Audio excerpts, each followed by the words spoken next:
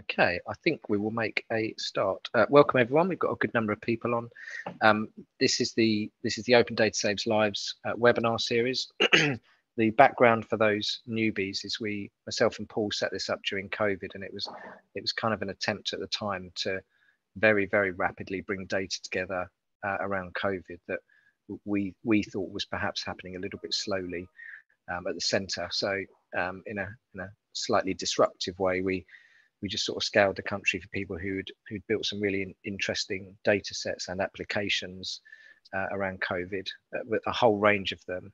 The model here is that all of them are published on the internet, so they're not behind any sort of firewall or secret members club that you need to be a part of. And we encourage people to come and sort of share it. Don't think of it just as kind of open source. That's been around for a long time. This is what we're kind of terming open innovation. So just trying to get people to share quickly. COVID was very helpful. We had a thing in the NHS called a COPI notice, and that allowed us to get on with things and not get too stuck in information governance as quickly as we used to. And that helped surface a lot of data at pace. And it's brought together quite a helpful collaboration of people, many who are on here now. We've got funding over the last year or so to put this program together and to keep it going. We've run a couple of unconferences, as we call them, just because of this sort of online nature of it. We ran one earlier this year. We've got another one planned later this year, which I'll talk a little bit about at the end. But the focus there is on inequalities, which is a really key thing in the NHS at the moment. For those of you from the NHS, there's a whole kind of policy area called Core 20+5. So the 20% of the population that are most deprived, plus 5 key areas. And those are things like maternity. So we've done a lot of work on continuity of care, mental health in there. I see we've got Nigel on from the Mental Health Trust. And there are some very specialised areas around heart disease and diabetes and other areas as well. So inequalities is a big focus for us.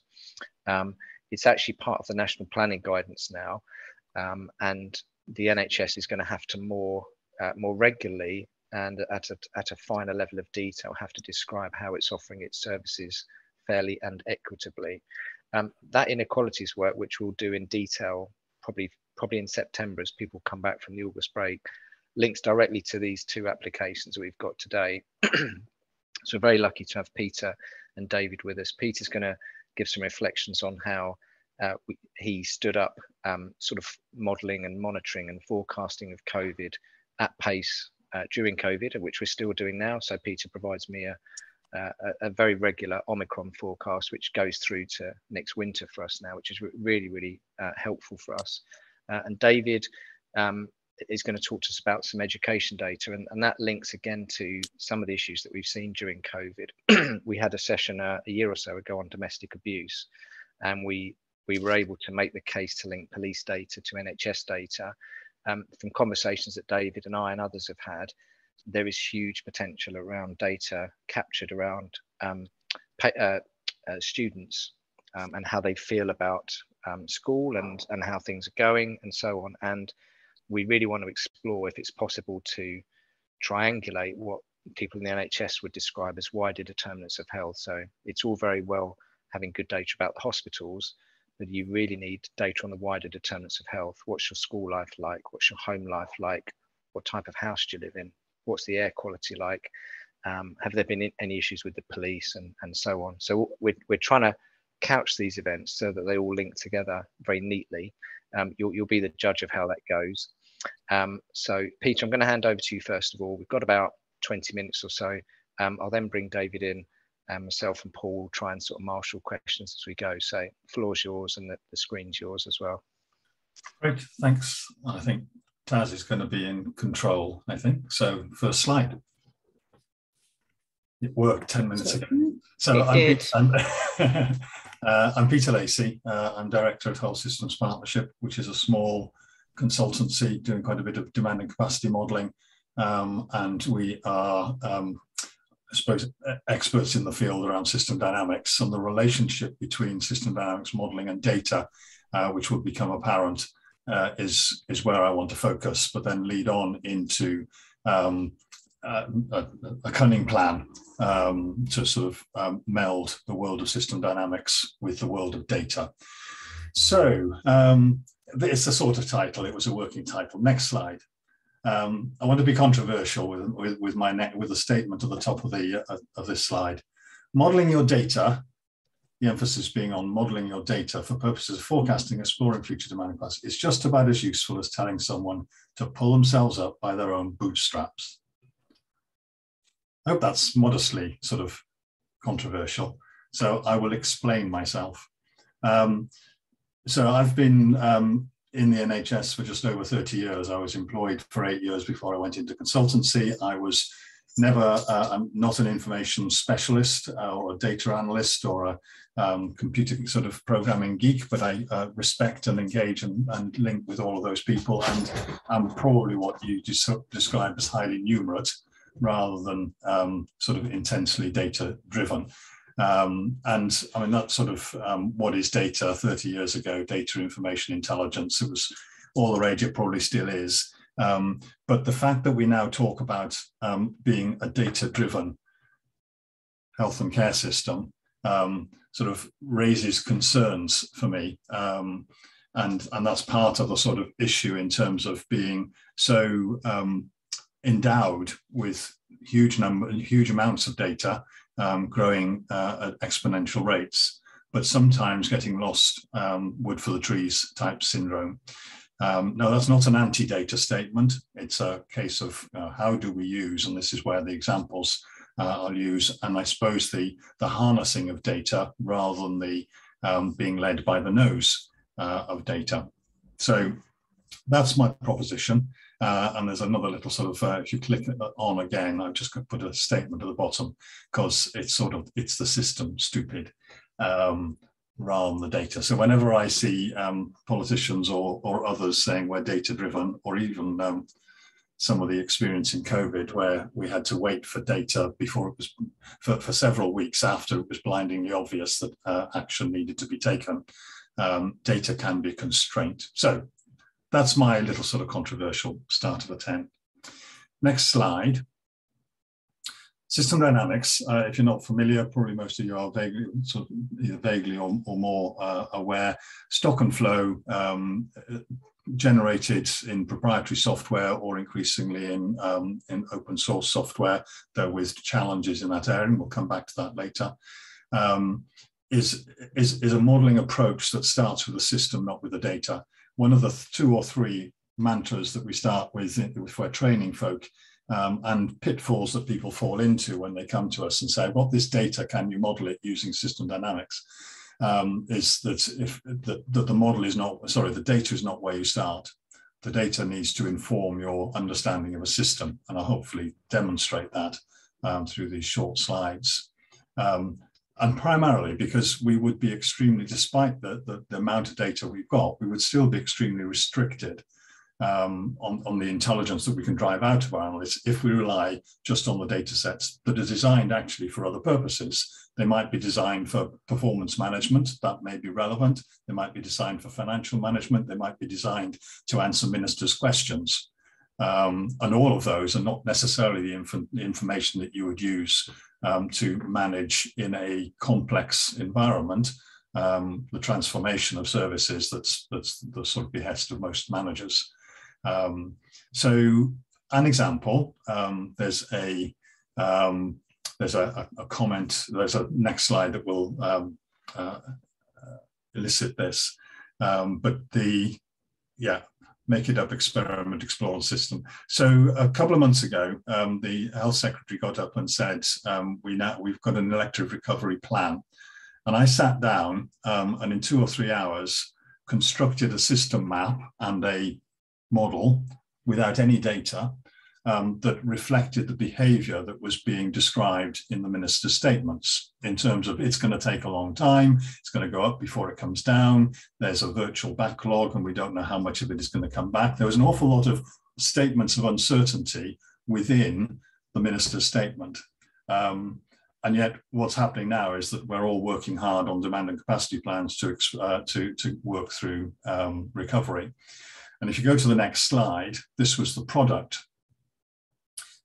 This is a stock and flow model. I've sort of split it in two because it was too wide. You don't have to read the individual words. There's a blog there if you want to read more. But this model, albeit with the experience that I have in building models, but I don't think it's rocket science, to build a representation of a recovery system. And what you've got here is a flow across the system from presenting need, the impact of COVID, through to waiting lists and recovery in terms of activity and waiting list. And you'll see within the stocks there a little bit of the behavior and the feedback and the likes. And this we published online, wrote a short blog. But the key thing here is that this was generated with notional numbers, but then defined what data would be useful to collect to consistently to build, if you like, a parallel universe within which we can understand the recovery that we're seeking to attain. It didn't start with the data, but it's essential if this model were to go forward for a range of purposes to then start to specify data. And if the data isn't there, to either find it, triangulate it, or to be creative in order to get a proper representation of the system. So that's one example from recent. Mark mentioned COVID. So the next slide is a further illustration of how the relationship between the data and the systems modeling can be a very harmonious and rich one. The picture there hasn't come out terribly clearly on the bottom, which is unfortunate. So I'll tell you what's missing in a moment, because there are actually blue bars underneath that green line that represent the actual data that we had supplied to us twice weekly for the last 2 years, that enabled us to compare the model outputs with the actual data. So in our COVID modeling, it was driven by a standard epidemiological approach. It translated that on the basis of risk and intelligence and emerging evidence to the risk of hospitalization. It then generated an expected level of both admissions and bed occupancy. But we never used the data for admissions and bed occupancy to seed the model. We used it to compare the model and then to explore the assumptions and triangulate the assumptions around the model to fit with the actual data. And it was a constant learning process. It was also a process in which data quality and data consistency were highlighted and smoothed out. I can't say in record time because it's not my day-to-day business, but I was pleasantly surprised by the fact that when we were working across 20 systems and we identified 1 or 2 systems where the model wasn't behaving in the way that the data suggested, that the issue lay in the quality or the nature or the consistency of data recording. And that really helped those local systems to improve their data quality. So there's a positive feedback there in terms of data quality, consistency, and therefore the ability to share across different systems. I put there were up to 18 different hospital systems across the southeast of England. We used the same model in half a dozen other locations other than the southeast. And it was a really good example of how data could be used to inform the building of a model that was actually a reflection of the system rather than just starting with the data. So that's the COVID case study. The next slide, really just to ask the question, how can we harness this? How can we move on from this? I focused, as is our core trade, in system dynamics. It's a pretty neat way to support a learning approach to complex changes. And we need data, good quality, consistent data, often linked data, to enable that to happen. But there have been significant barriers over the decades to its widespread adoption. We've given that thought, wouldn't bore you with it now, but any number of reasons. One of which relates to the open innovations, open source sort of sharing type of approach. A business model such as ours limits the spread and adoption because we're a small but for-profit company. Academic routes have not proven to be nimble of foot enough, and the system itself is trying hard but very pressurized in terms of the demands on data analysts and the likes.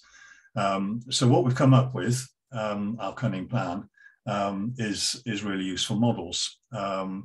We've established it as a not-for-profit. There's a blog, there's another blog there, this time on the Open Data Saves Lives, that was put up back in January. So if you haven't read that, go to that. It explains a little bit more.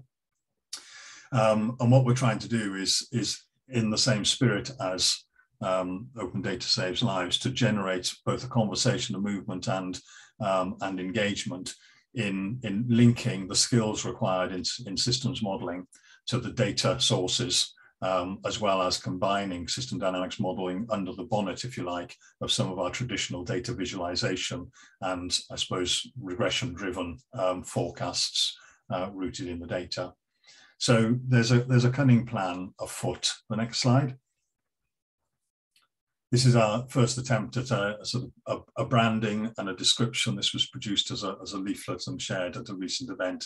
There's a website in development, but there's nothing sort of on the surface yet to share. But it just goes through the challenges, why we need something like really useful models, what it will do, and I've described that already in a very sort of open, innovative way. And you've got the mug shots there, two of whom are on this call. I don't think the other three are, but they're all thumbs up in the background. So we've got five directors just starting to work through how we develop Project Run, how we work with ODSL, and how we work with others as well in the service and elsewhere. The penultimate slide was just then sort of changing the style, thinking through and putting out there, I suppose, challenges, complex challenges, need tools that handle the complexity in a transparent way. Not for profit, exploring and learning. We're exploring that with Python and R. We're working how system dynamics model, and we've got a client project at the moment around workforce planning, where we're embedding a system dynamics simulator online, but building a Power BI interface, linking it all with Azure, and it's almost working. So there are ways of really harnessing system dynamics, but there are also ways in the project that I've just mentioned of really benefiting from an open approach to sharing data. And in that case, with the workforce, it was an information agreement with Skills for Care. It was in the social care environment, where data was shaped. We didn't have access and didn't need access to the line-by-line data. But we shared with, having built the model, we shared with Skills for Care, who was the data owner, a shaping process that then enabled a consistent and repeatable set of data that then feeds the model in the sort of environment that I've described. And I think that's, whilst I've described it rather than showing it to you, that's the sort of ambition that we have within really useful models. So we're hoping that the last slide, you and others, will hopefully come on the journey with us. That's my really useful models email. And we have been having discussions with Paul and Taz about how they can help us just on the first stage of the journey. And happy to take any questions. I can see there has been chat going on, but having been, not being distracted by it, I'll maybe let. Yeah, that's all right. I can try and frame those for you, Peter. That was really helpful. Thank you. Yeah, the chat's quite busy. I think one of the suggestions we made in there was, with their partners, such as those on here, like the Health Foundation, that could probably socialise this. Peter asked about HDI UK as well. And I think I'd be interested in your view of how we can use those bodies, but also just sort of more widely your reflections on the structure of the market. I mean, I think what you're suggesting is there was a market that existed and still exists of sort of traditional consultancy where people are trying to create IP, and develop commercial models around that. And I wondered what your reflections were on whether we can break that down based on what we've done during COVID, because what you're proposing is a very different model. It's not for profit, but it's not without cost. There's absolutely cost in there because someone needs to pay you or whomever. But what we're suggesting is that the costs are directed to collaborating and building the models as opposed to some sort of hidden IP, which develops a kind of value of its own, which we don't really need. And I just wondered I know you have a vested interest in this, but I wonder what your reflections Well, I'm trying to divulge my state of vested interest in it, in effect, sort of, or disperse it. So the larger consultancies have toyed with building and developing capacity and system dynamics modeling, and never quite cracked it. I think they've got a vested interest in retaining a model of yes, in effect, hidden IP. I have on occasion sort of mopped up situations where the transparency of models left by big consultancies leaves the client scratching their head. And whilst we can't unravel it, we can produce something that's a bit more transparent. And I think that just reflects the ethos and values that we've tried to have over our time in consultancy. So the market, I'm not sure a market is the right description. I think this is embedding a set of skills, and top down is not very helpful. Tends to become over programmatic. So it's basically, if it's useful, it will grow. And at the moment, there have been barriers in recognizing and using this sort of approach that we want to sort of remove. That's probably not a very sort of structured response, but no, that's right. I mean, the follow-up from me would be, I wonder what your reflections are on what is the right level? What is the level that you think this works best at? So, for example, you and I are collaborating in Kent, and I have a regional role for Kent and Medway. So that's 4 providers, a range of mental health providers, community trusts, and so on. I get invited onto quite a lot of calls across Kent, Surrey, Sussex. And we've got ICSs within that. And I just wondered but we're also, I mean, I was at a strategy workshop yesterday, and we're talking about, we'll buy things once where it makes sense, but we'll absolutely empower PCNs and local HCPs to do a lot of their own work.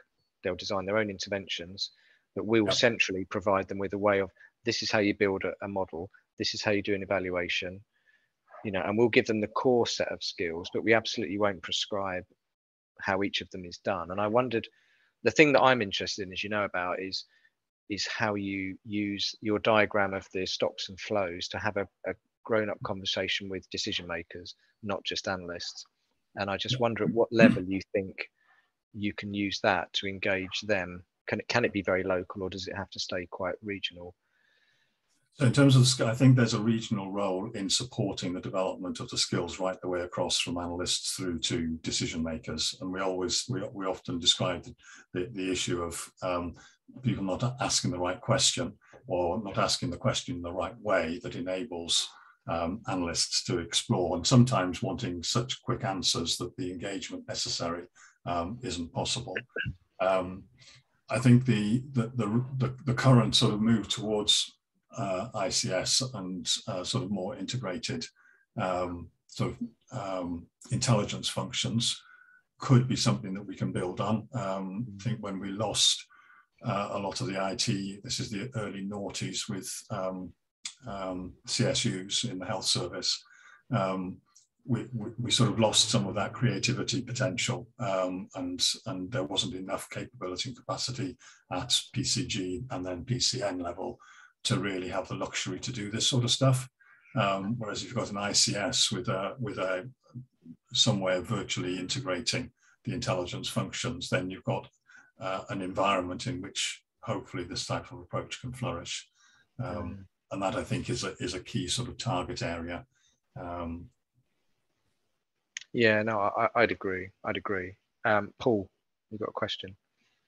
Yeah, just ask Peter just to consider this. When we're dealing with lots of people in health, and we talk about open and sharing and moving at pace, and it's basically what you're talking about. How can we do things quicker, faster, more effectively?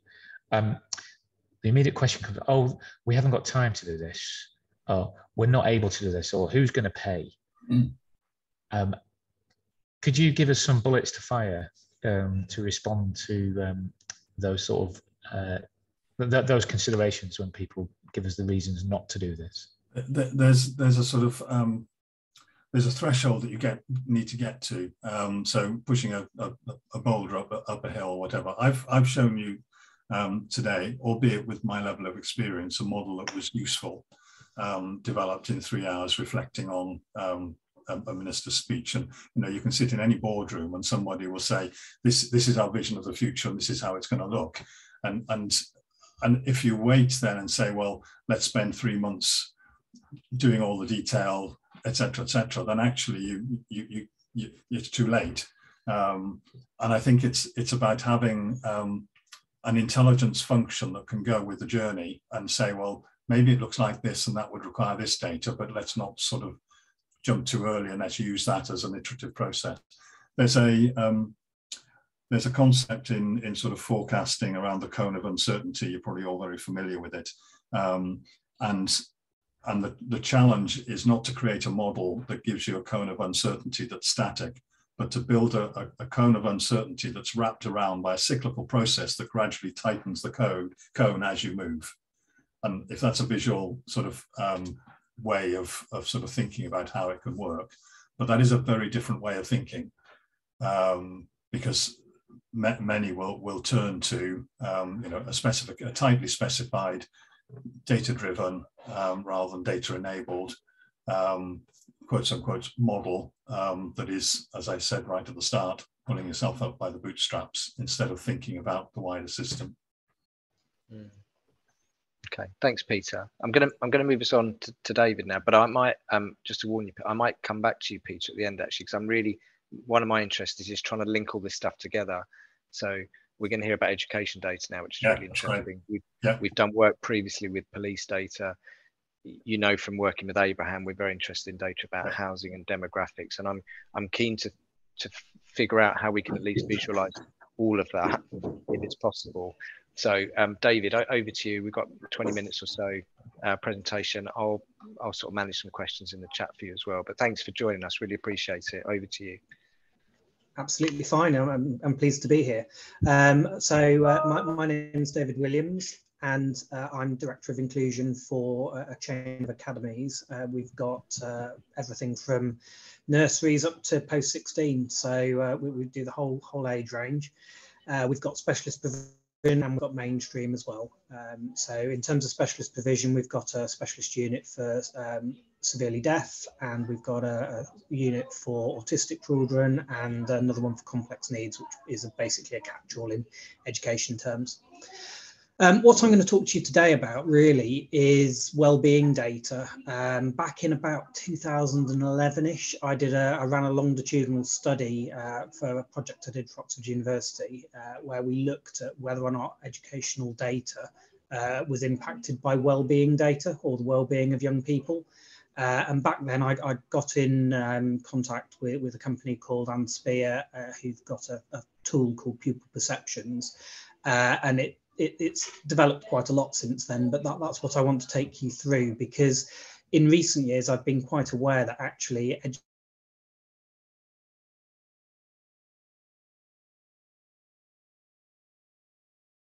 which we don't really then share unless the child's at the point of going into a kind of a child protection case or being taken into care. We don't really share it with either social services or the NHS, and actually some of this data might be quite useful, as you'll see in a moment. Could you go to the next slide, please?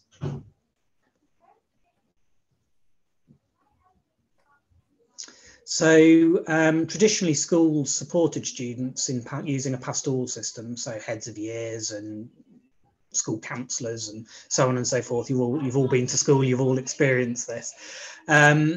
But normally it was at the point of crisis, or it was based on a kind of subjective gut feeling from a member of staff who knows the child well. But there was kind of an understanding that well-being has an impact on attainment, but very, very few empirical studies. I think there was only 1 or 2 empirical studies worldwide prior to about 2007. And even now, you're talking about a small handful of studies. In terms of well-being, the part of the problem is defining what it is. And we're talking about complex mental health, or we're talking about how happy a child is in their life. And if you're talking about happiness, how do you quantify happiness? Because it changes sometimes within an hour, let alone within a day or a year or so on and so forth. So for that purpose, what I quite liked about Anne Spear's survey is that they basically look at the life of a child, so the physical health, the social interactions, the economic prosperity, emotional, mental state, and they come up with an aggregated score, which is called a readiness for learning score. And it's a weighted score, and it's between 0 and 5. And a child with a score of 0 would be a child that you'd be referring to probably first tier CAMS, and a child with a score of 5 would be very jolly and happily living their life. I think the national mean is about 3, 2.5, 3, something like that. And what was interesting from my 2011-2012 longitudinal study, and it was only with 1,000 students, so statistically it is what it is. But what it showed empirically and without any question was that for the pupils with the lowest levels of well-being, so the pupils who were scoring less than about 0.8, they were not achieving academically at all. And you'd expect that, really, because what that's saying is that if the child is so worried about something going on in their home life or their physical health or somebody else's physical health, that they're not in a position to actually learn academically in the classroom, which we kind of all knew, but there's no empirical data to prove it previously. Okay, next slide, please. So I'm going to give you a bit of a look at some of the data that we use and that we hold. This survey is held, sorry, the slide's not changed. Oh, yeah, there we go. This survey is run, I think there's about 500,000 students doing this across the country. So it's a reasonable size data set. It's not a huge data set, but it is a reasonable size. What you've got here, this is the individual student profile, and what you can see is the category headings. So these aren't individual questions, these are kind of come from 5 or 6 questions that a student will do in an online survey. So behind that, I have a healthy lifestyle, they might have answered 5 or 6 questions to lead to that answer. Behind that, I feel healthy, the same again, and so on and so forth. So there's about 150, 160 questions in total. But what you can see is very easy to read, positive, okay, negative, colour coding. And then up in the top right hand corner, the readiness for learning score that I was talking about, which is between 0 and 5, the school average and the national average. Okay, if you go to the next slide for me. The bottom of this page, and it comes out as a PDF document for every single pupil, is a matrices, and this is really, really useful because what this does is this allows us to look at the different areas in a pupil's life, how that pupil feels about that area, and how that pupil views the people in their life's impact on that area. So we can see, and this is this example is predominantly green, but some of them may have lots of areas of orange, potentially in family or friends, or the police, or health professionals, or teaching staff. But what you can see here is a pupil's view as to whether or not they feel that the police help to keep them healthy, or health professionals help to keep them safe, or teachers would help them stick to the rules or treat others with respect. And this is, it's obviously only a snapshot from a point in time, but this is for an individual pupil. And I'll talk a bit more in a moment, but we do this once a year with all of our pupils in the trust. And what that means is that we can track an individual child's view of their own well-being and their view of their interactions with health professionals, police, teachers, friends, family, etc., over time. So we can use that readiness for learning score to see improvements or decreases in improvement over time. Okay, next slide, thank you.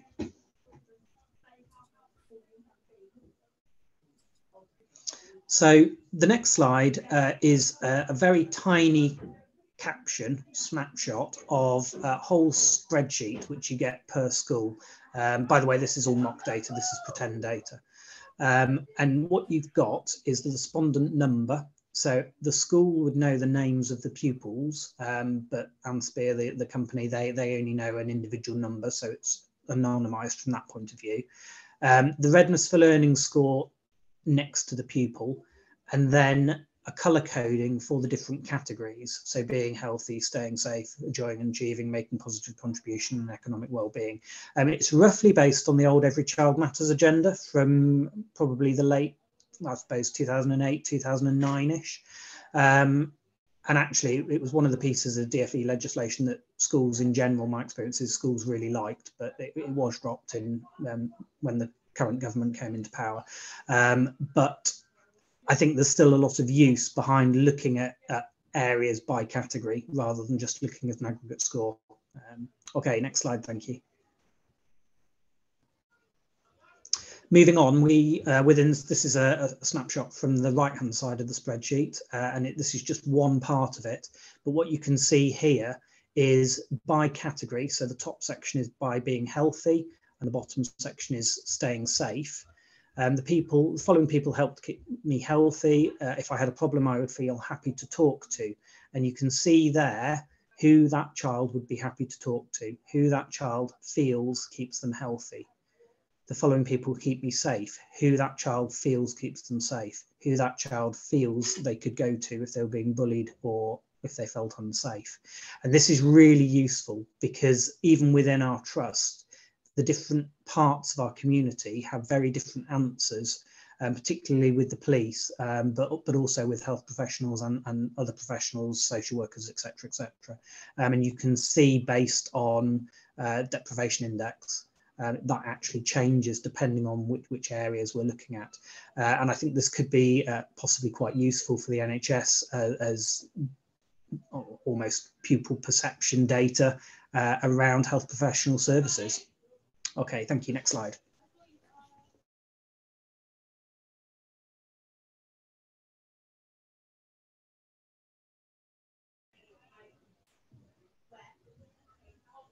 There we go. We also get whole reports per school, and this doesn't have to be per school. This report can be run for an academy trust. It can be run for a number of schools. It could be run for a region.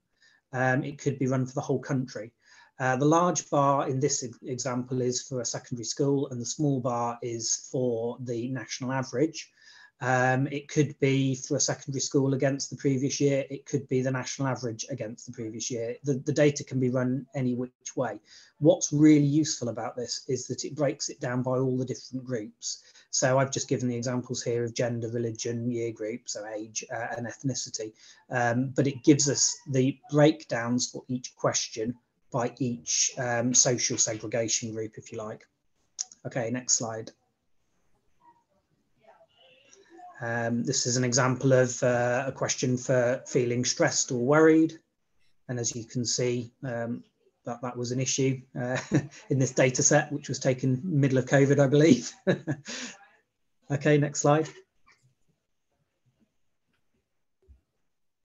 And sexually healthy. Next slide. And I've only given you a few examples, but there are 150 odd questions. So it's everything from understanding the dangers of illegal drugs to feeling safe in the community to feeling that there's things to do around their house to a huge number of different questions. So this is my final slide really, and it's more of a list of questions, but I'm aware that we certainly hold this in our trust and other schools do. It's a very easy survey to run. It takes the pupils about 20 minutes. And in schools, it's a very we have them as a captive audience. If we want to get data, it's an incredibly easy thing to do. We put them in a computer room in registration and they do the survey, and there's no ifs or buts or questions. We can survey 1,000 pupils in about a week quite easily. The other thing that I have noticed from this data, and I've run it in a number of schools across West Oxfordshire and across Swindon now. So we're up to, I think I've been involved in about 20 different secondary schools running it now. And the feedback from the schools is overwhelmingly that the pupils tell the truth to computers. Bizarrely, they don't lie to computers. They lie if adults sit them down and ask them questions, but when they're filling an online form, they answer pretty accurately. And what the schools are reporting is that they can predict probably 80% of the children who have got very low readiness for learning scores. But the 20% that they wouldn't have predicted, when they go and talk to them, they're the ones who a parent's an alcoholic and the school wasn't aware, or somebody's dying in their family and the school wasn't aware. They're the ones that are hidden. And it does identify those in a way that schools have never been able to do before. So my questions really are, would it be useful for education to be sharing some of this sort of data for NHS trusts, or even NHS trusts to be asking us to collect it? Because it's probably a lot easier for us to be collecting pupil voice, as it were, than it is to be trying to get GP surgeries to do it as they walk out on the way to the shops. Could tools like perceptions not only support student education, but also act as part of early identification for mental health provision? So could we be linking up to offer early interventions and reduce numbers of children hitting crisis point? Because if we've got a well-being score for, I don't know, a year 7 child who's scoring 2.5, and then in year 8 they score 1.8, and in year 9 they score 0.8, we can predict from that trend that they are very, very likely to be hitting the CAMS teams in the next 2 years. And it might actually work out better for the child and more economical to be putting some kind of intervention or flagging it to the NHS early. How could healthcare education data be linked to paint a full picture of the young person's life, really? And then right at the end, I've put down, I don't know how many of you are aware, but there's an education green paper out at the moment called Send Review, the right support, the right place, the right time. It came out right at the end of March, and it's a new single national SEND and AP, so alternative provision system proposal, basically. And what's interesting is that for the first time, the aim is for it to be across education, health and care. And they're looking at a statutory national standards on how needs are identified, recorded and met, so decisions are basically taken on a child's needs rather than where they live. At the moment, it's very much postcode dependent. I'm sure you have the same similar issues in the health service, but education is very definitely postcode dependent, and it's trying to break through that by getting NHS, social care and education to put this one system together. Any questions, I suppose? It's a bit of a whistle-stop tour. Really, really helpful, David. Really interesting. I've got 3, and they're not all for you. And then I'll wait for others to come in. So a question for you, and we've got some really good people on this call because they've been sort of in the chat. So Alex Kafetz is on, and I was going to ask him and you the same question, which is, I mean, the end game to this is that you've got some nice people like you and me and Paul and Peter and Alex and others who think there may be something good to come of linking some data together, and that's the spirit of Open Data Saves Lives. So we did that around domestic abuse. We said the police have got a file of women who thump women, and the NHS have got a file of women who get thumped by men, and we're good people, and if we put those together we will try and do some good things. But we operate in a national context of people being quite nervous about data and having, you know, a history of things like care.data and GDPR haven't gone fantastically. So it's sort of so there's a question for you, and I would take Alex's advice, who's been working in this area for years, and because it takes you into, you know, should private industry be allowed to get access to data?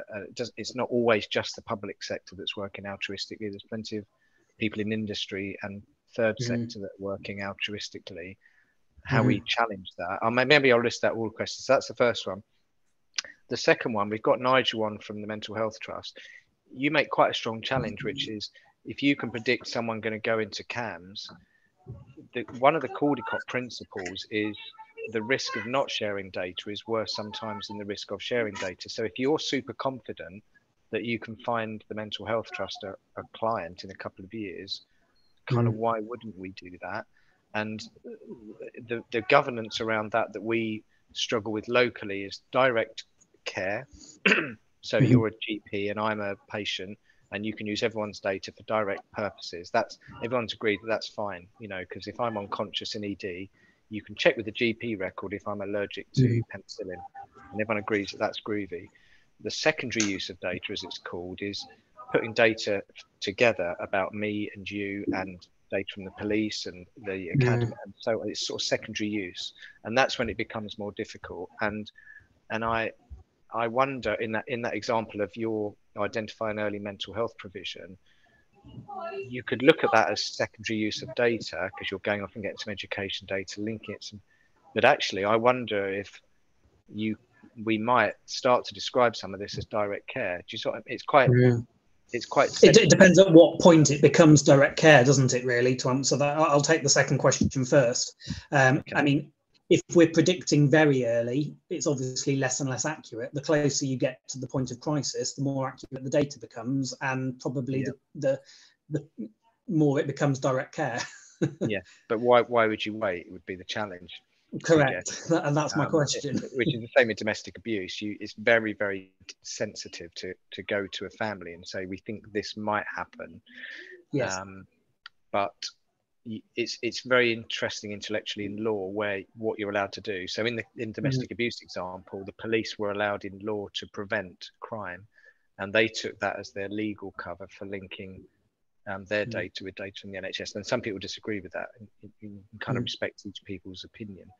But I think that's interesting. Alex, would you have a comment or view? I know you made a point a while ago when we were talking about, you know, there's plenty of people in industry that are, you know, linking data currently. You know, there's big central contracts with like Palantir and you know, big consultancies and all sorts of people, you know, and they would all say, you know, we've been commissioned centrally, we're doing altruistic work and so on.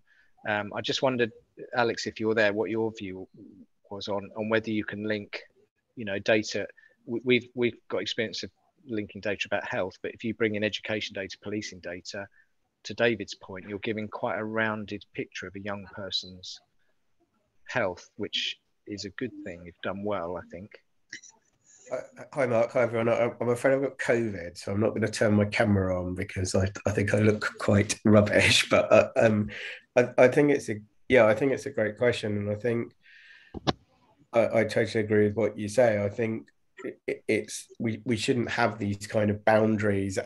You know, with the trusted research environments and with the kind of data lakes, you can put the data in there, and then you can have what I would call reputable organisations, be they public sector, private sector, third sector, that can make the case that they are the best people to do the analysis. So I was involved in a campaign ages ago which failed with the coalition government that was trying to link national insurance number to NHS number, because that would have really pushed the inequalities debate forward. You can use income tax as a proxy for income, for example, and assuming everyone pays their taxes, and so that would have really pushed the inequalities debate forward. You could look at earnings, and that was a private members bill that kind of fizzled out when the coalition fizzled out.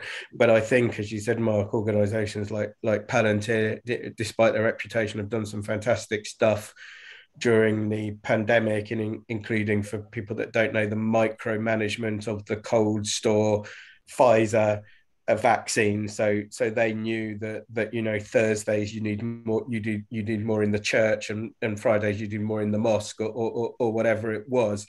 And they had all the kind of really, really micro data, which meant that the Pfizer wastage stats were very, very small. And, you know, I don't have any links to them personally, but I think we just have to let the best people be able to do this. And the other thing, which I think less of a problem now, is the private sector is often happy to take the risk in terms of infrastructure, and in terms of, you know, sometimes they have the fastest computers, and so if they have got the fastest computers and they can do the kind of quantum computing, and that's not something that can be afforded by a public sector organization or a university, and again, I've had that problem myself, we should kind of let them in to be able to do it.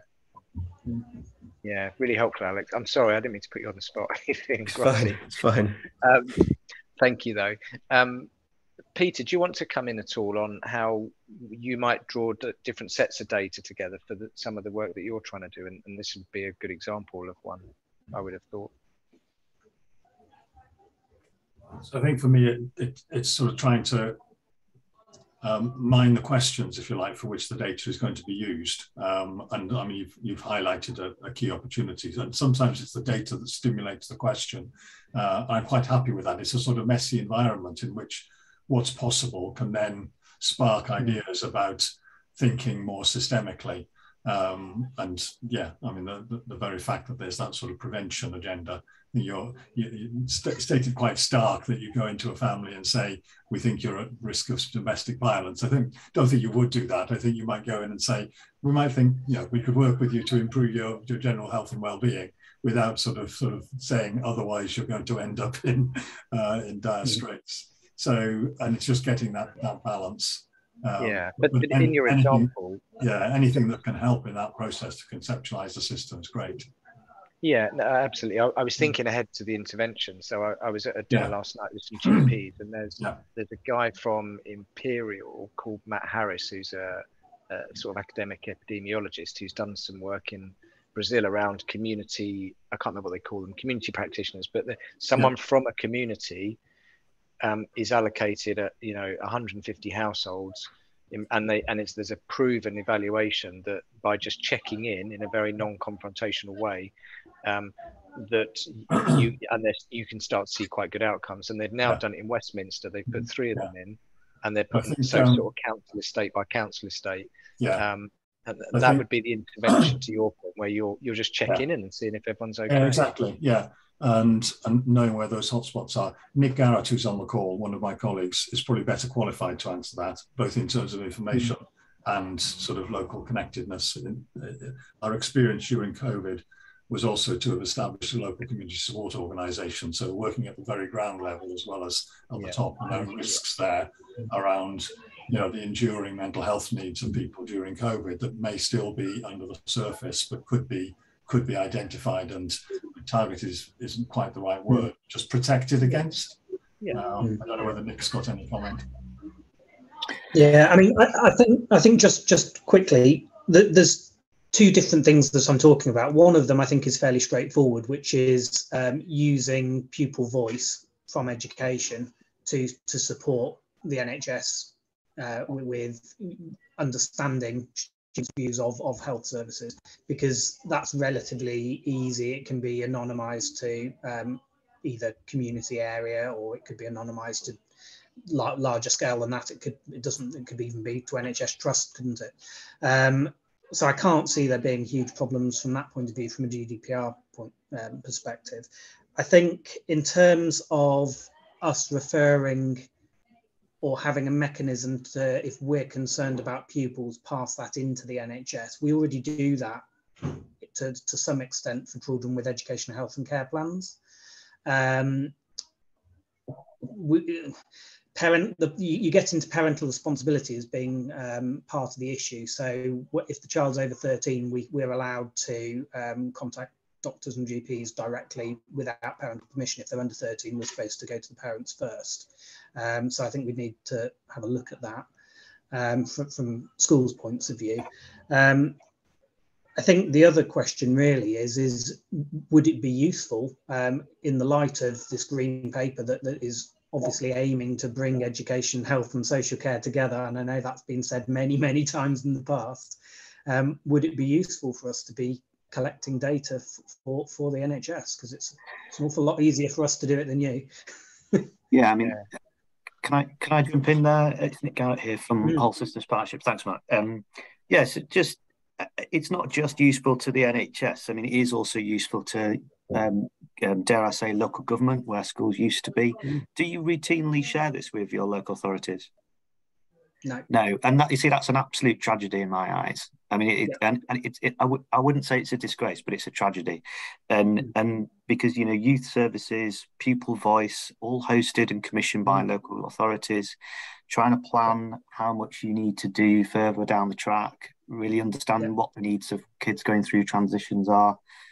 This is vital stuff that used to be held within the local government family that has been lost because it's been academized, and the system is losing out big time, and children lose out because this isn't shared. So, I mean, before you start talking about NHS, you should really be thinking about, you know, where this used to be and who used to hold this information. And yeah, it wasn't done perhaps brilliantly or particularly greatly by local authorities, but they will bite your hand off for this data. They will literally be screaming at you saying, give us it, give us it, give us it, because it's what's needed.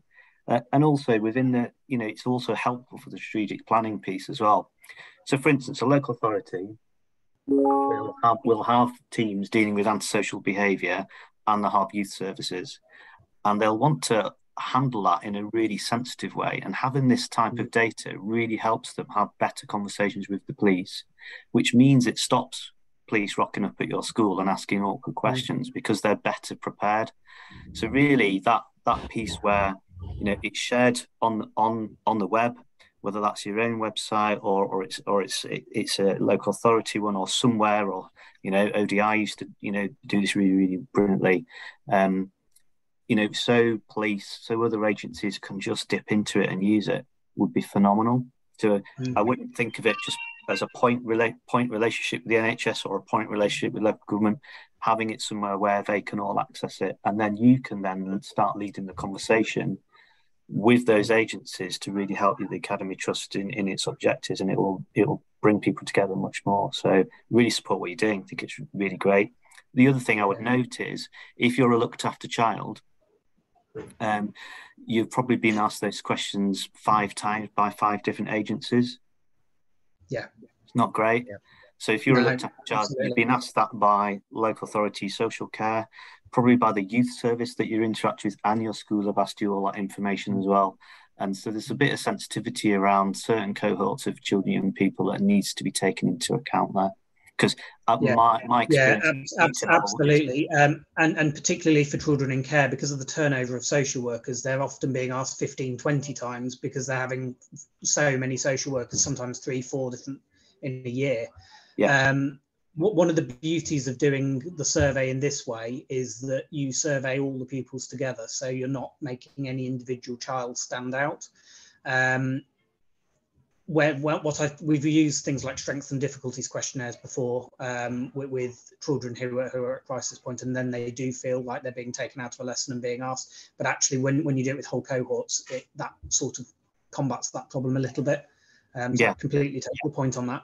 That's great, and just to kind of play out that, probably understanding insecure children who live in insecure housing, bed and breakfast and hostels, probably a good one. And if you start to share this with local authorities, they're probably going to want to understand that in more detail. Yeah, we're doing some analogous work around homelessness at the moment, and it's much more complicated to record and count than you might assume, because it's not all about no fixed abode. I'm conscious we're over time. I always try and give people time back, and I've failed miserably. I'm really grateful for everyone dialing in. We will publish all of this. We'll put a blog together. We'll summarize it. We will definitely build something out with David's data, Nick, and we'll get you involved in that, because you've clearly got a strong interest in it. So thanks everyone for dialing in. There's in the chat, there is a link to the next session, but we'll contact you the usual ways as well. So thanks again, everyone, and enjoy the rest of your day. Take care.